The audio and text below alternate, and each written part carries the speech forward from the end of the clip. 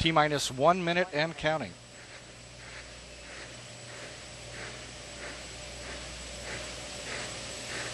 The booster joint heaters are being deactivated at this time. T-minus 50 seconds. Transitioning to orbital internal power. Discovery is now running off of its 3 onboard fuel cells. T-minus 38 seconds and counting. Coming up on a go for auto sequence start at T-minus 31 seconds. CLS is go for auto sequence start.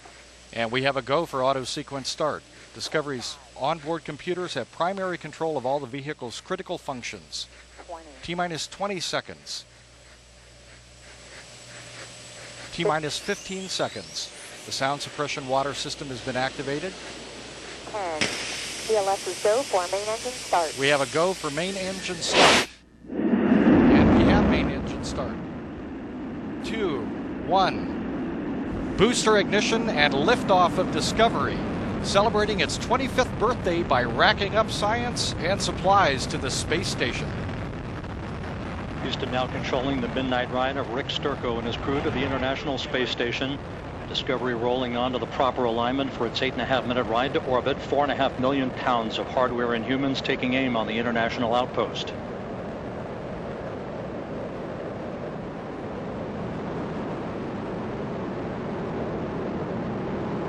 "32 seconds into the flight. The 3 liquid fuel main engines soon will throttle back to 72% of rated performance, down in the bucket, reducing the stress on the shuttle as it goes transonic. Discovery 3.5 miles in altitude, 4 miles downrange from the Kennedy Space Center.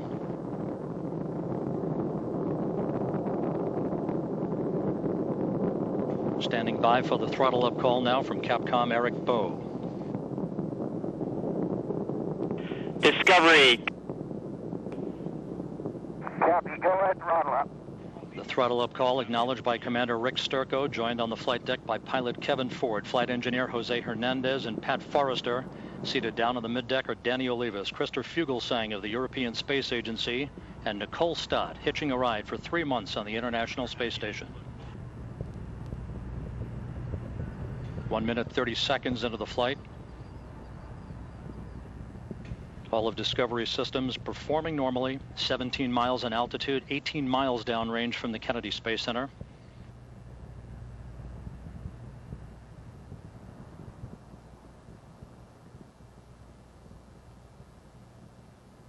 One minute 50 seconds into the flight. Standing by for solid rocket booster separation.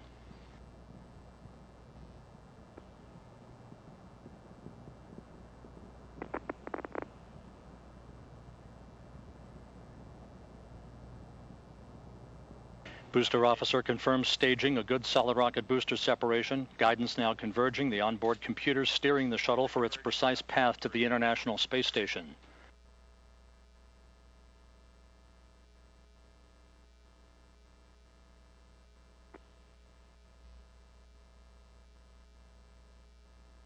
Discovery 37 miles in altitude, 54 miles downrange from the Kennedy Space Center. 3 good main engines. 3 good auxiliary power units, 3 good fuel cells. Discovery, 2-engine Maroon. Copy, 2-engine Maroon.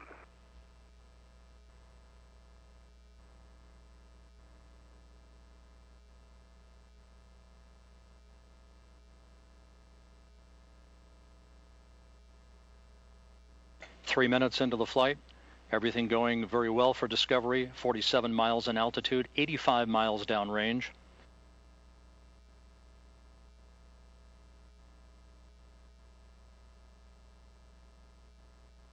The orbital maneuvering system engines ignited. Discovery kicking on the afterburners for 1 minute 52 seconds, assisting the shuttle and its crew on their climb to orbit. Discovery flying on the singular power of its 3 liquid fuel main engines, draining 0.5 ton of fuel per second from the shuttle's large fuel tank.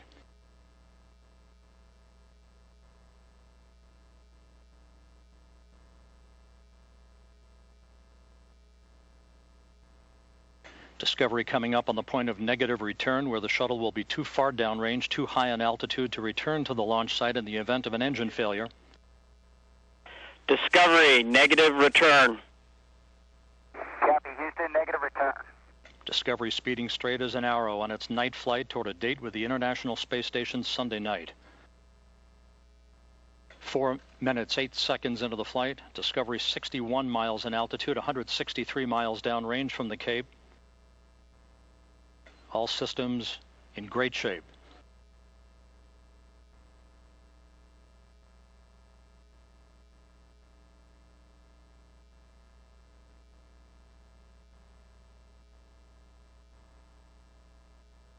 More than halfway toward its preliminary orbit, Discovery's engines, fuel cells, and auxiliary power units performing as advertised. Discovery now 212 miles downrange from the Kennedy Space Center. The Environmental Systems Officer reports the activation of a good flash evaporator system providing cooling for Discovery's avionics until the payload bay doors are open an hour and a half into the flight. 5 minutes into the ascent toward orbit. This view from a camera on the external fuel tank.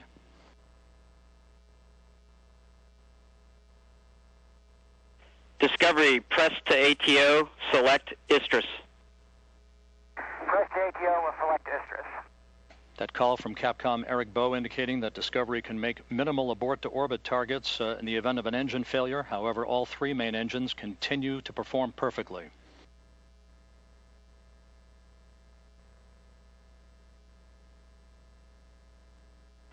Discovery, single engine, Ops 3. Copy, single engine, Ops 3. Discovery now 336 miles downrange from the Kennedy Space Center, coming up on the 6-minute mark into the flight. The guidance officer and mission control confirming that Discovery's computers have commanded the main engines to swivel again, enabling the shuttle to roll to a heads-up position above the fuel tank, gaining more favorable communications through the tracking and data relay satellite system as it heads uphill. Single engine, Istrus, 104. Discovery, roger. And Discovery, press to MECO. Roger, press to MECO. That call from Capcom Eric Bowe indicating that Discovery can make normal main engine cutoff targets in the event of an engine failure. However, 6.5 minutes into the flight, all 3 main engines performing normally. Discovery now 466 miles downrange from the Kennedy Space Center. Less than 2 minutes of powered flight remaining.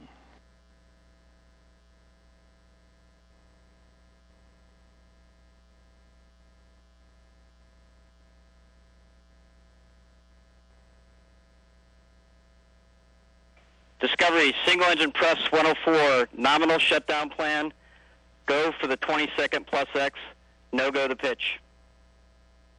Discovery, copy all, 20-second plus X, no go to pitch. The 20-second plus X referred to by Capcom Eric Bowe is the maneuver that Commander Rick Sturckow will perform after external tank separation, enabling umbilical well cameras to obtain flash photography of the fuel tank as it drifts away. 7.5 minutes into the flight, the main engines being throttled down to limit the stress on the shuttle and its 7 crew members to that of 3 times the effect of gravity. Discovery currently traveling at a speed of more than 4 miles per second.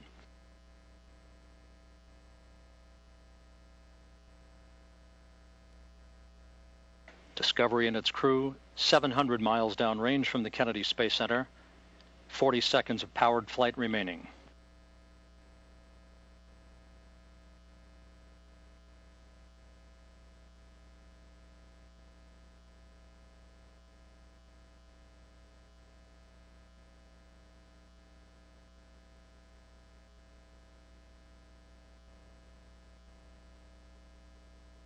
Standing by now for main engine cutoff. That will be followed a few seconds later by the separation of the external fuel tank.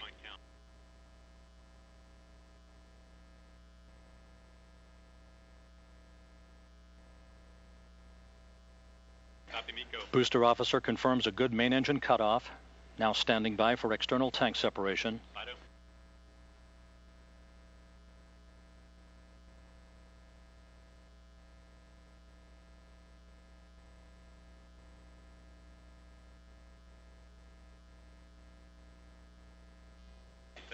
External tank separation confirmed. Discovery now in its preliminary orbit.